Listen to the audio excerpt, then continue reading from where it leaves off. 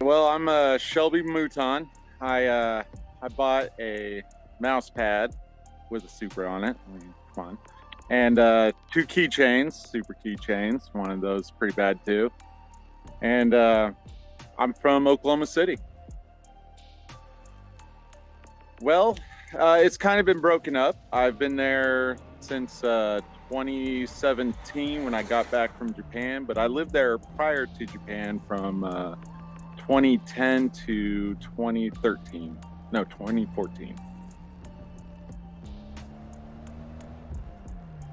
Well, I was looking for MR2 stuff. At the time, I had needed some MR2 parts, and it came up. I saw y'all's website, and I saw what you guys were offering for your giveaways, and I saw some of your merchandise, and I was like really interested in, you know, for one, I was interested in the giveaway, just like everybody else. Like, come on, y'all give away some awesome cars, but the merchandise is pretty good too. So I wanted to get a part of that.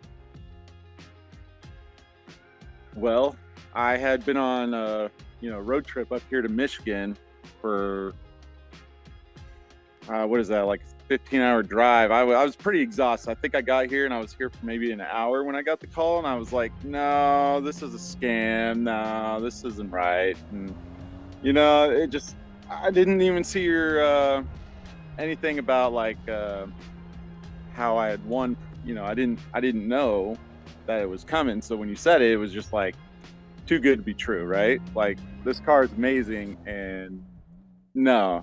Because you ever had one of those, you have a really good dream and you're like, you don't want to wake up, but then you wake up and you're like, oh, well, that was a good dream. So, like I mentioned, I went out to Japan. Military brought me out there for 3 years, and you wouldn't believe it, but when I got out there, the Supras were not yet importable. So the price of the Mark IV that I got was actually only $3,500.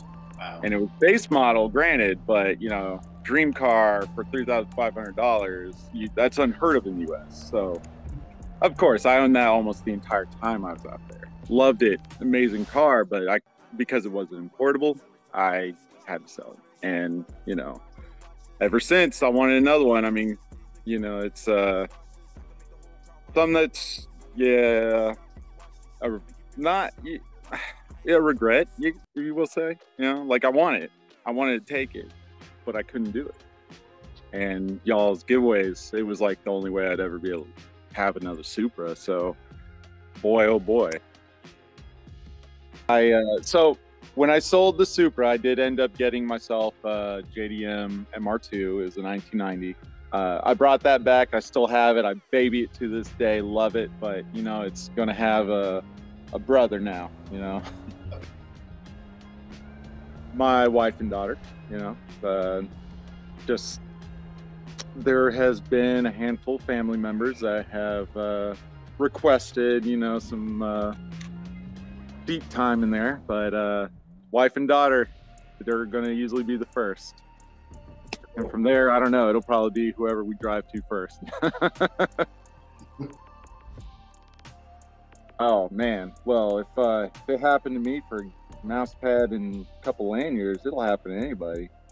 And hands down, I mean, I know you all run a legitimate company. I know you run your sweepstakes pretty legit and fair, so it'll happen to anybody. It's not a matter of how well you all know each other, because today's our first time meeting.